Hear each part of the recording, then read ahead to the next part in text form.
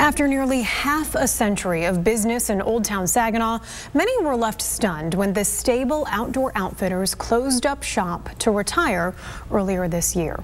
But a new owner wants to bring it back. Shoemakers Ski and Snowboard in Flint is bringing business back to this historic site in Saginaw.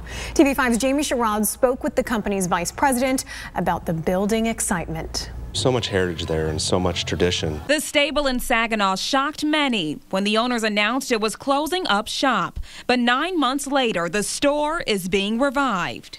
This opportunity came up and we thought it would be a good marriage between the two families. Shoemaker Ski Shop, located in Flint and White Lake, is also family owned and has been in business for over 70 years. They're looking forward to bringing a ski shop back to the Saginaw area.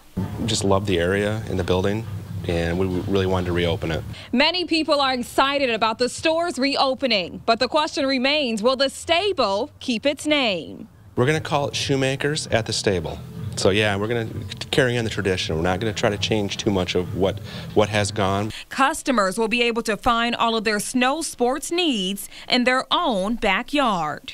We're going to offer ski, snowboard. We are going to offer bikes and some rental products. Shoemakers is hoping to live up to what was once the Stable in Saginaw and is now Shoemakers at the Stable. I hope that we can carry on the tradition and the direction that was going. Reporting in Saginaw, Jamie Sherrod, WNEM TV5.